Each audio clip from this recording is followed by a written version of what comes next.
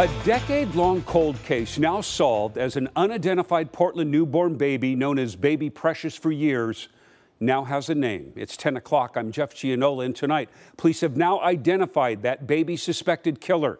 Jamie Seymour spoke with those involved in this case since the very beginning. What a sad case here, Jamie. Yeah, Jeff, Baby Precious for years weighed on the minds of those detectives and all of the volunteers around her case since she was found in a North Portland recycling center in 2013. Never identified until now. Her name, Amara. I just remember it just touched my heart. It just really got to me. A community that never forgot.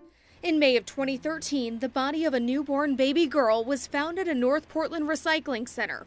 Her identity, Baby Doe, until community members like Joyce Harris and Marcy Jackson came together to properly lay her to rest, naming her Baby Precious. I actually picked her up. I held her. We dressed her, put the little bonnet on her head, and I remember I was holding her. For years, detectives worked the cold case, sending her DNA in for forensic genealogy testing. We're not able to get any close relative matches that would generate anything. So the case sort of went back on the shelf for a little bit. Finally, they were able to find a DNA match, but it took another few years to find the newborn's parents until recently. Now, a decade later, we know her name. She's Amara. A beautiful name for a beautiful baby.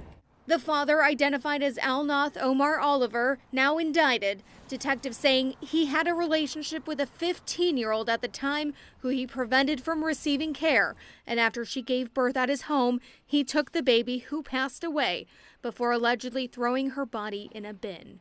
Jackson, now retired from PPP, was an officer at the time and says the entire community never gave up on the baby girl.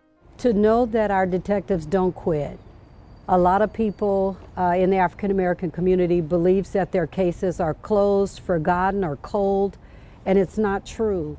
Outside the North Precinct, a rose bush was planted on what would have been her third birthday. Now the sole yellow rose, a symbol of Amara living on. This baby is loved. We never knew her, but she was a part of us. This case also serves as a reminder of Oregon's safe haven law, where a baby up to 30 days old can be left at a safe place like a hospital, a fire station, or a police station, so something like this never happens again. Now, as for that suspect, Omar Oliver, he is appearing in court tomorrow morning. Reporting live in downtown Portland, Jamie Seymour, KOIN 6 News. And we will be in that courtroom. Jamie, thank you.